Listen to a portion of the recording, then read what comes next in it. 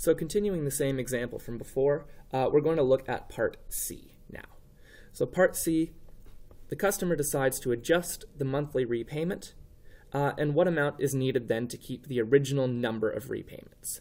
So they still want the loan paid off after the normal amount of time, but what they want to do is they want to change the amount that they're paying. So they want to change this PMT amount. This one we've got to do a little bit more thinking here. So this is, and of course because Part C comes after Part B, we can assume that Part B has happened.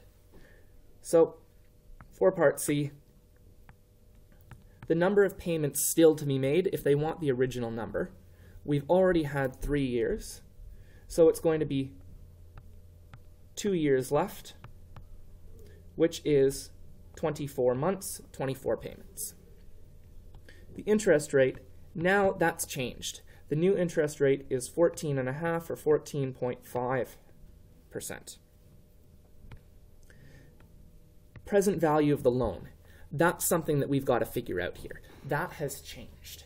The present value of the loan is the loan at the beginning of this time period. So at the beginning of this 24 months. Well, at the beginning of this 24 months, the value of the loan is going to be this, 1890.09. So what we found in Part B. Once again, because it's still a loan, 1890.09 is our present value. Payment, that's what we don't know. Future value, we still want to pay off the loan, so it's back down to 0. And PPY, CPY is still 12.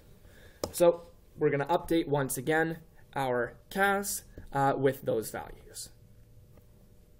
So 2 years left, N is 24, or 2 times 12. Interest rate is 14.5. Present value, 1890.09. And notice once again, I've taken this value rounded to the nearest cent because that's what our bank statement would say. Payment, we don't know.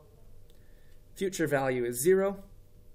So our payment over the next 24 months will have to be $91.20 approximately.